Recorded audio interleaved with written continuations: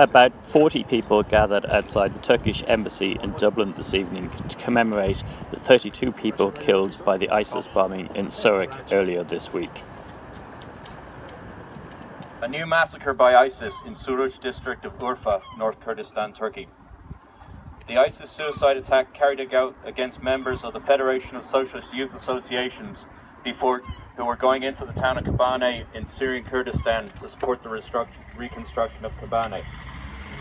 The assembly arrived in Suruç in a convoy of buses and consisted of youth from Istanbul, Ankara, Izmir, Adana and northern Turkey between the ages of 20 and 30. The youth group had developed plans to build a library, construct a park for children, as well as a small hospital. Upon arriving in Suruç, the Federation made an official request for the municipality to enter Kobane. Initially the request was denied, but several hours later the request was accepted and permission was granted. The youth group gathered at the Amara Culture Centre for a press conference to announce that they were officially granted permission to cross the border. However, during the press conference, a suicide blast occurred and killing 32 and injuring over 100 youth.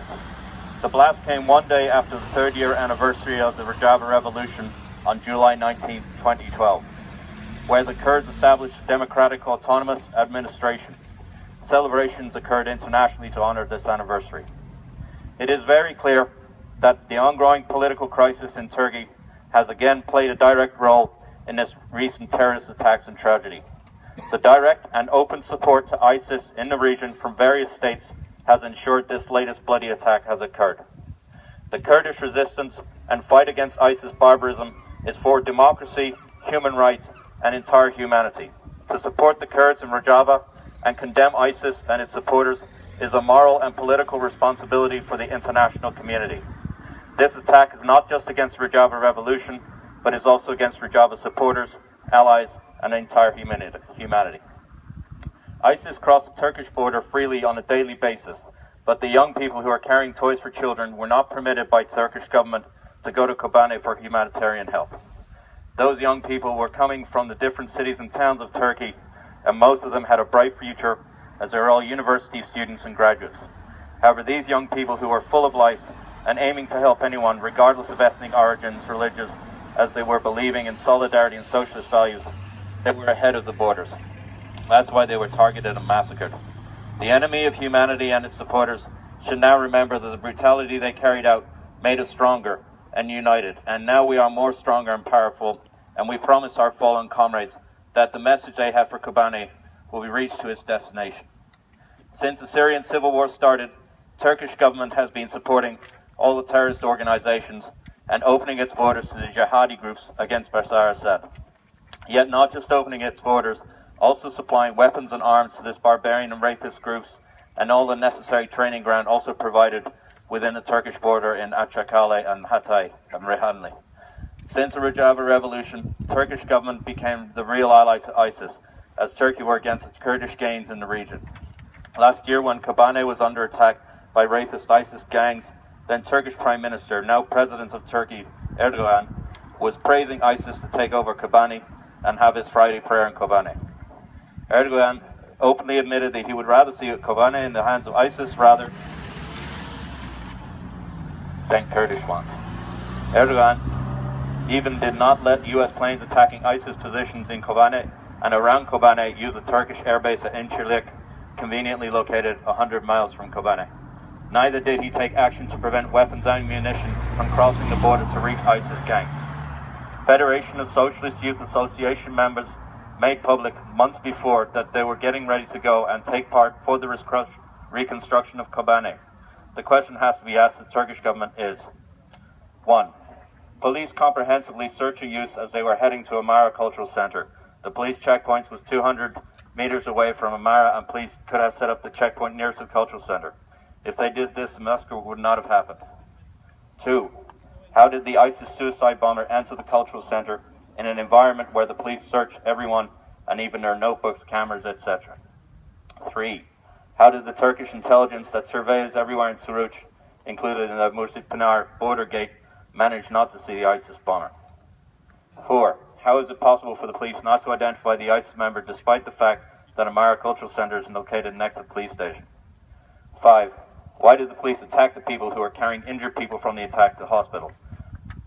Do the police want wounded people to die as well? 6.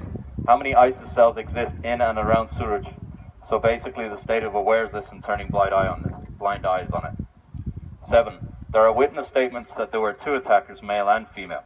The injured woman is currently under police custody. Who is the woman? Why the officials are failing to make a statement on this?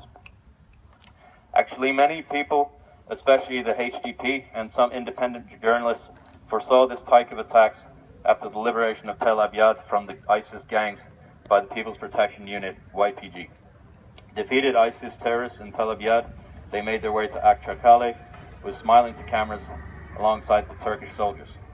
As it was documented and proved that ISIS headquarters is based in Akçakale. Tel Abyad was a heavy defeat for ISIS and its ally AKP government because all the logistics were arranged through the border gate here in Tel Abyad, and AKP government once again publicly declared that they would not stand by this and watch Kurds gaining powers and ISIS failing. The brutal massacre in Suruc targeted the democratic and free life model developed in Rojava. And that, concludes the statement. Thank you. Stop ISIS! Stop ISIS! Yeah, and now, does anyone have we're going to have a minute's silence. If anyone has a watch or a phone that I can time that on, please. We have technology.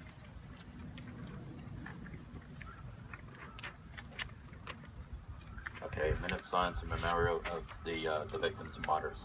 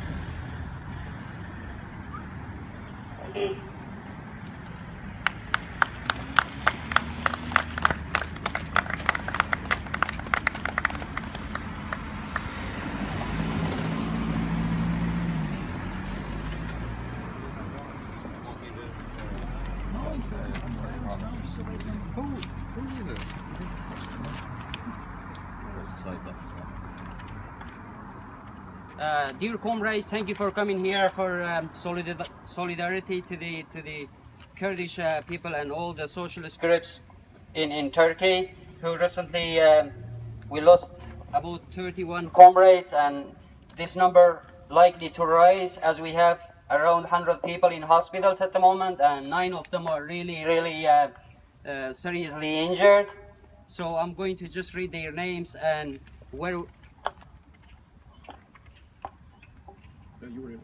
what they were doing and where they were studying, just briefly. Thank you for listening. So one of them was called Murat Yurtgöl, 23 years old, from the university, was studying art and culture. It was his 4th year, also was doing some humanitarian works in Istanbul as well.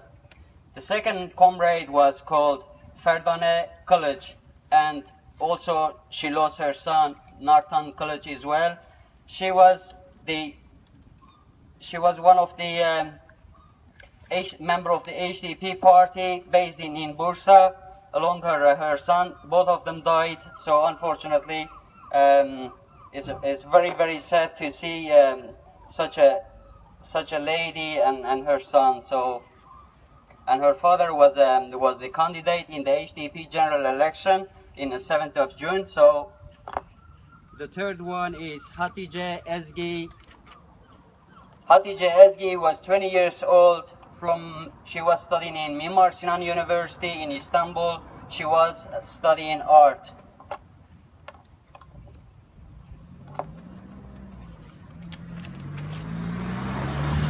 Süleyman Aksu was also 23 years old. He was an English teacher in Yüksekova, Hakkari province. Ali Can Vural was 18 years old from Samsun.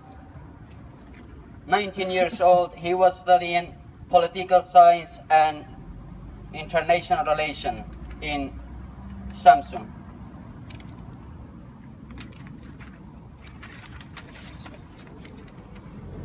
Alper Sapan was 20 years old from Giresun.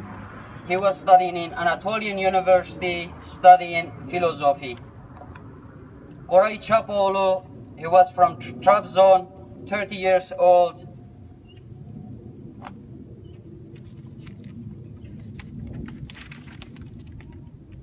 Okan Pirinç was 18 years old, just graduated from the from the college, so he was planning to go to university. So Uğur Özkan, he was the construction worker, 26 years old, from Cizre, Kurdistan.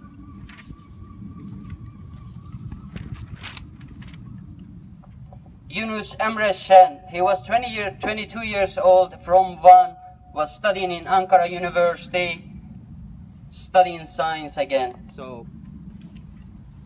I'm very upset, guys. Just sorry about a bit. Okay. Mujahid Erol, he was a musician, 19 years old, from Muş, also studying in Harran University in Urfa. He was studying music.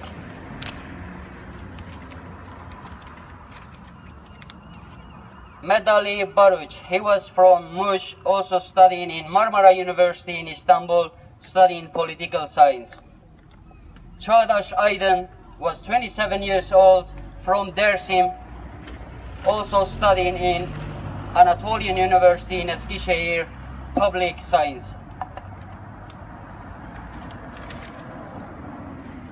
Cemil Yıldız was 65 years old, from Sinop, and he was the HDP candidate for Sinop in 7th of June election.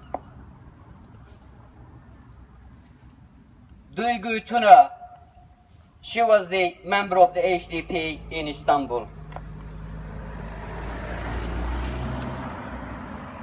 Kasim Deprem, he was 28 years old, from Urfa, Suruc, where the bomb exploded. He was studying in Urfa, Harran University, studying science too.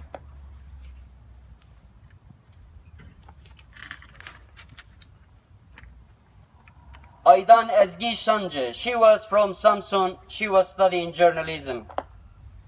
Cebrail Günebakan,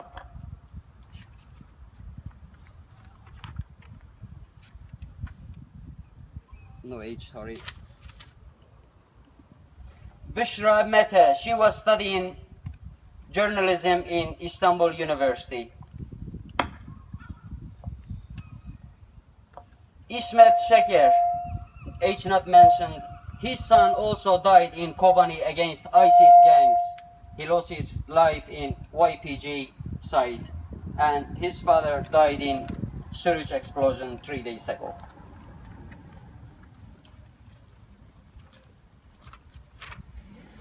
Emrullah Akhamur was from Mardin, was studying in Mersin University, History Department. Nazlı Akyürek was 22 years old, studying in Kocaeli University. She was studying law. If the law exists, so yeah. They knew the law doesn't exist, I mean, in Turkey, such a country, but she was still studying law. Nazagül Boyraz, she was 55 years old. She was the member of the Republican People Party in Istanbul, Gülsuyu. Erdal Bozkurt, he was 27 years old, from Agre. That's all, 31 comrades. So as I said, we have 31 comrades lost their life, and we have another 100 in hospitals, and 9 of them are really, really serious, and we can get the news think you just need to turn it down a little bit. Yeah.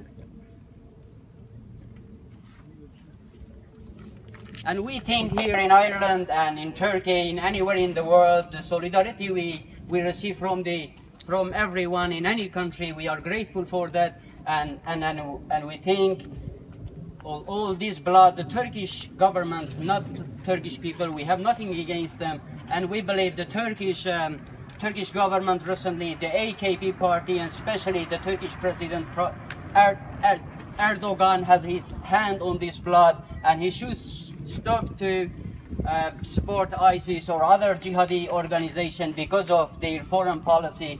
Their foreign policy they've been following for last 4-5 years for Middle East is failing and will not achieve any success, so will bring more casualties. Today, bomb exploded in Suruc. It will happen in Istanbul tomorrow. It will happen in London. It will happen in Dublin. It will happen everywhere. If they continue with the support to support the terrorism, so they should close their borders. And we need international community to put more pressure on Turkish state to not allow these jihadists and rapists and murderers and beheaders and just close their borders. I mean, last within 2 years, around 5,000-6,000 people crossed the Turkish border from the Istanbul airport and freely going to the Suruc and Syria and killing people. And because the Turkish being against Assad regime doesn't mean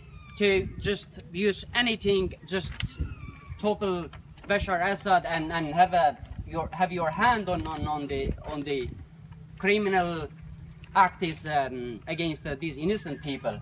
So we need more solidarity for the oppressed people, especially in Rojava, in Kobane.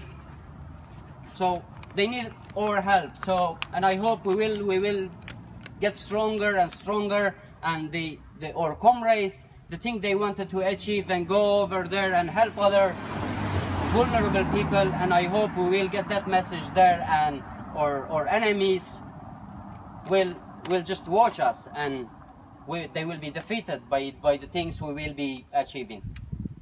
Thank you for being here. Thank you for all your support.